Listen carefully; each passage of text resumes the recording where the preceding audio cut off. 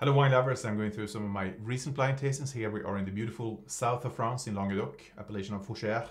This Chateau d'Estanilles Sous le Rocs from 2016, a wine that really attracted me. This is a classic blend of Syrah, Grenache and Mourvèdre, and I think particularly the latter, it always brings a lot of spiciness, of complexity and structure to the wines. And I love this nose, which is slightly roasted, and I don't think it's so much oak. I think both the Syrah and Mourvèdre, they always have this kind of smoky presence with a lot of meaty notes. We have coffee bean, a touch of oak, but ripe dark berries, licorice, garrigue. Palate has a great density. There's a fine texture already with ripe tannin.